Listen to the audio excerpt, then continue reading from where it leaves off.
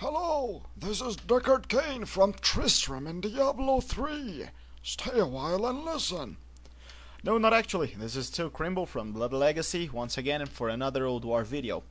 I changed the introduction because my guildmates kept saying hello, this is Crimble for every single word I said on Vent. So I just changed it a bit. This is Thorim's fight, and it's not an easy one. The fight starts with the raid fighting a group of dwarves that are facing a Jormungandr. You have to kill them all, but keep the Jormungandr faced away from the raid. They can all be AoE just like we did. After clearing the room, a lever on the left will become available, allowing the members to enter a side passage. It's the one we are entering now. It's a gauntlet light corridor, and that's what you're seeing in the video. You need as much DPS as you can spare, but remember to keep some people in the main room because they will also face ads in there. Basically, you just have to pass through this corridor to reach Thorim, and if you don't do this in 5 minutes, a huge lightning orb will come laying waste on its path. So you're all dying if you don't reach the end of the gauntlet in 5 minutes. So since the very moment you start the fight, you have 5 minutes to reach Thorim. We use 2 tanks, 2 healers, and 7 casters DPS. We use the Moonkin Druid, 2 mages, an Elemental Shaman, and 2 Shadow Priests. For healers, we use a Paladin and a Priest. And for tanking, it was me, playing a Druid and a Death Knight. Essentially, you will proceed killing all the ads, focusing your damage on the Acolytes, interrupting their heals, and then focus damage on the guards. When tanking the guards, you must be careful, because they cast an Impale spell which immobilizes you. I shapeshifted to escape this ensnare in the beginning of the gauntlet. That's what happened in the very first group. I wasn't simply stupid like switching out of bear form, it was because I was immobilized. And also you must watch the Colossus we are facing now in the end of the room, because he casts a Mega Blasting skill. You gotta avoid this during this first stage. It probably will not one-shot you, but it does a lot of damage, so there is no reason. You can just walk a little bit and avoid this damage. Speed will be the key here, because during the fight, when you're actually facing Thorim, the whole raid will be taking massive damage. So the faster you do the gauntlet, the more mana your healers will probably have. And one last thing, at the end of the gauntlet, the Ancient Rune Guardian at the top of the stairs that you will see in a moment casts a spell that immobilizes you. The icon is something like the Combustion spell for mages, that trinket-like thing, and you will be immobilized, and after 3 seconds you will explode. So if you're using a raid add-on, it's probably going to put a skull over your head. Considering you cannot move, the other raid members will have to move away from you.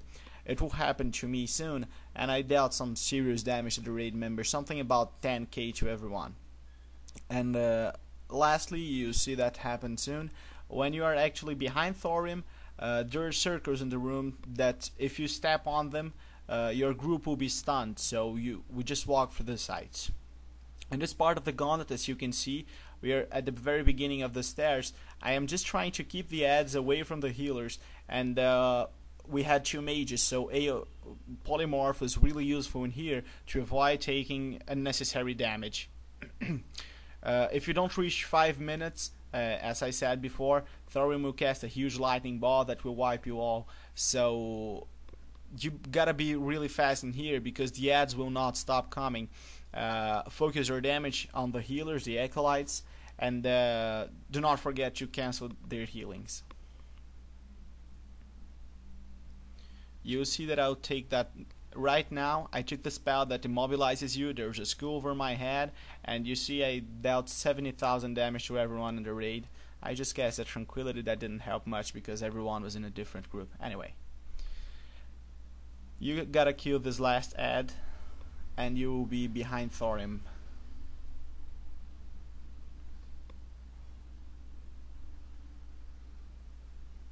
He's got a shitload of health. He knocks back sometimes, but he's not a hard guy to kill. As you can see, Thorim is there. Don't step in those 2 circles on the floor. I stopped a little bit because someone asked me for an innervate, so I hesitated a bit to walk. Well, right after you attack or do cast any offensive actions at Thorim, he will jump down, and the main thing, we have to pick him up as soon as possible. During the gauntlet that the people are facing down there, Thorim gains a buff that reduces the damage taken by 99%, so it's pretty much useless to try dealing damage to him. We use 2 tanks down here and 2 tanks doing the gauntlet. Well, now you just finish off all the ads, they will stop coming, and now you're facing Thorim himself. The fight from now on is kind of boring. There's just some things that I'll say.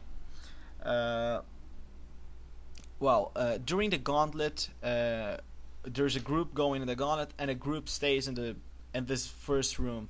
They should stack up in the middle of the room because this will make AoE heals more effective and also AoE damage. But remember to focus the damage on the large rune vehicle, the big tall humanoids that appear in the room.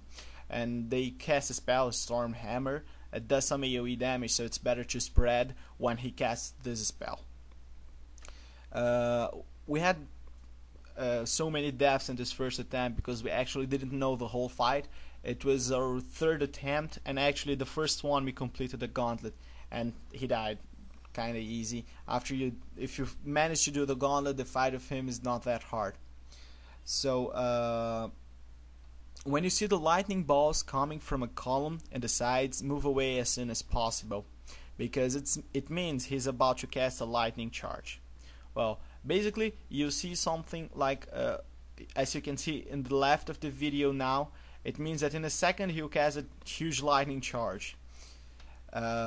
So spread out to avoid this damage, and also try to escape it if you can. It hits something like a 60-degree angle, and it increases his nature damage dealt. So probably if you get hit by that many times, probably on the 3rd time you get hit by that, you will be one shot. And he also casts a chain lightning that does more damage the more target it hits, so you must spread anyway. And lastly, the tanks must stay alert, because he casts a spell named Unbalancing Strike. It will reduce your defense by 200, making you critical strike vulnerable, so the off tank must taunt him back immediately. As you can see, I've moused over the debuffs just so you could know what they mean. The fight itself does not involve so many events, but Thorim hits like a truck on this stage. The more people hit by this lightning charge, the more damage he will do. So in the very end of the video, you see that he kills 2 tanks in a row by almost one-shotting them. He was hitting like a truck and hitting really fast. So we had 2 tanks down really fast, and then he was almost dead. We just finished him off, and we had no big problems with that. Other than this, it's well, if you manage to do the gauntlet, once again, avoid the lightning charges, spread out not to be hit by the chain lightning, and you will be fine. If you have tanks, too many tanks in the fight, we actually use it for in here, ask them not to DPS the boss, because the chain lightning will kill them, and that's what killed me, for example. Congratulations, and thanks for watching.